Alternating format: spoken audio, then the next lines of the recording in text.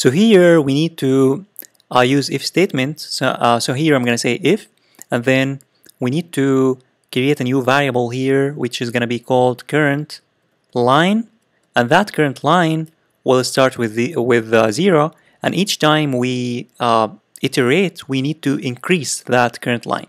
So here I'm gonna say if that current line is equal to the lines.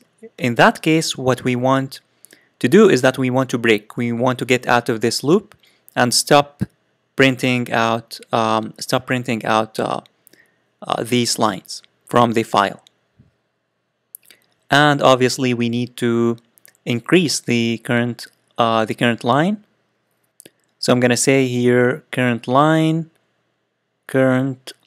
and then is gonna be equal to current line plus 1, because we want to increase it each time we loop.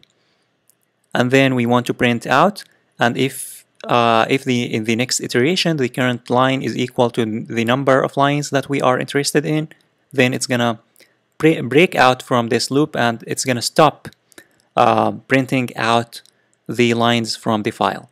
So now let's call this read lines from the main. So in the main, instead of calling read data, which is gonna read all of the data, I'm gonna say here read underscore lines, and it's gonna take the path and obviously the file name, and then comma, and then the number of files, let's say 5.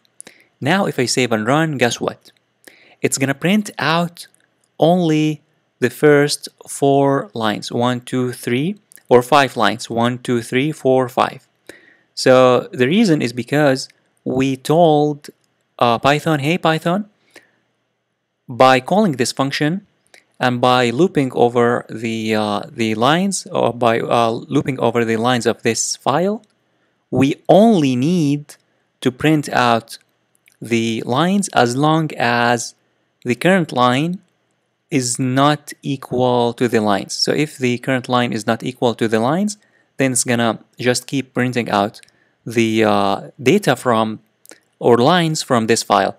But if the current line is equal to the lines, to the number of lines, then we need to break out from this loop, and then we need to just get out of this function and stop executing and printing out lines.